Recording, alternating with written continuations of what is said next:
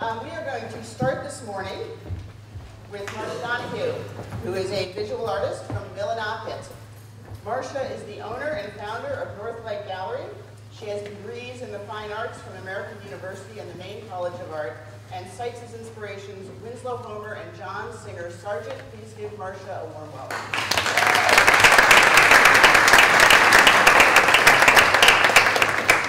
This is very exciting.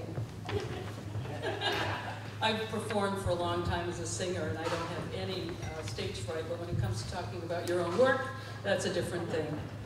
Ready? Yeah. I grew up a Unitarian, whoops, we flipped to the second slide. I grew up a Unitarian Universalist minister's daughter in central Maine, and so nature was very important to me, and summer jobs were always in the mill. But having been around sanctuaries all of my childhood with all that beautiful colored filtered light, soaring pipe organs and all large edifices, I think that when I stumbled on Bethlehem Steel in Baltimore, I was really just completely taken aback.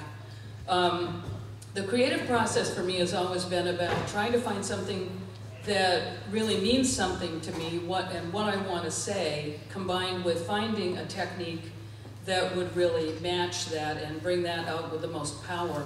I used to take watercolors to the Adirondacks, and this slide shows where I tried to blend the transparency of watercolor with oil paint, which was just kind of something that I tried once. This was a clarion of things to come.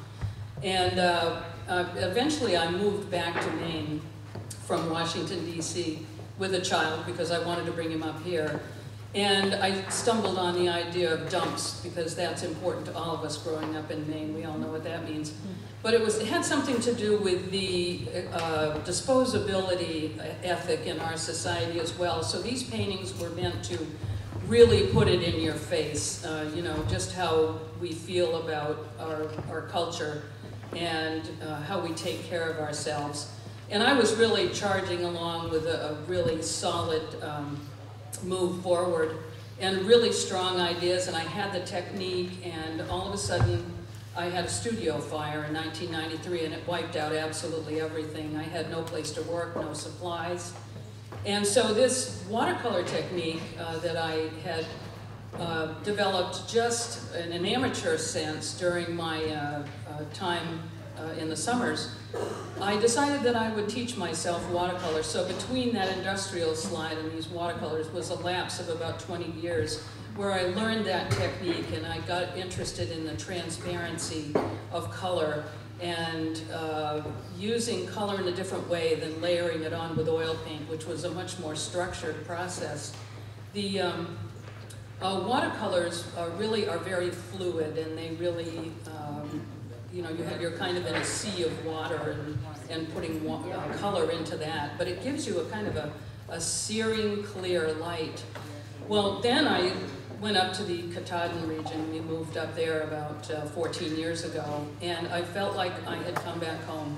There was really a sense of muscle memory or cell memory or whatever that is about where I was, and I began to react emotionally to the landscape. This one in particular showing kind of you know, a depressed mill town, and I actually put a layer of gray over that whole thing to kind of quiet it down.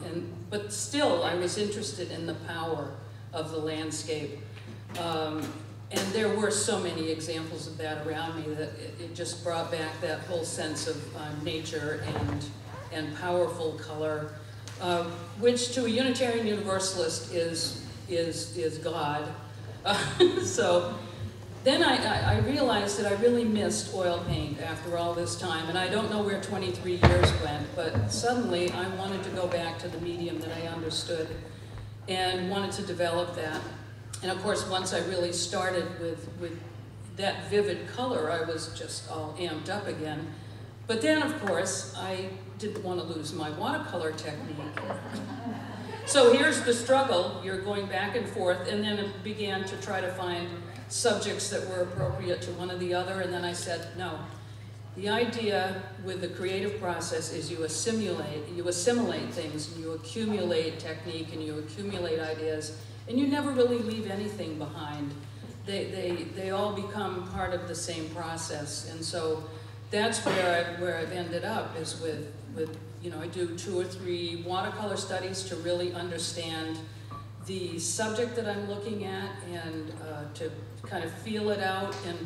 And the watercolor is not really the finished product at that point.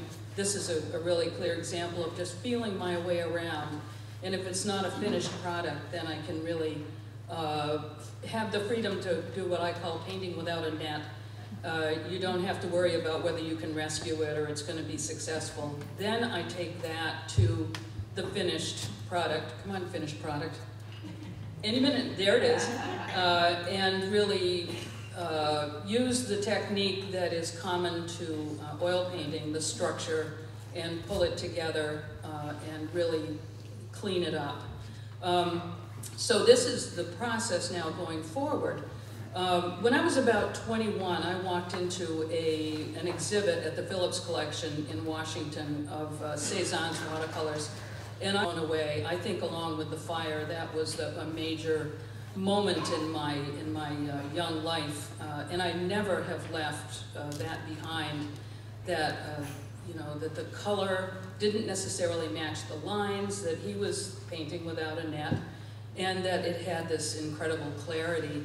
And so that's the thing that I keep going back to, is that the one basis from the springboard from which I jump off into my leap of faith, that I can actually represent what it is that I feel in here, this sense of home that I have, is what I learned from Cézanne 21 years ago.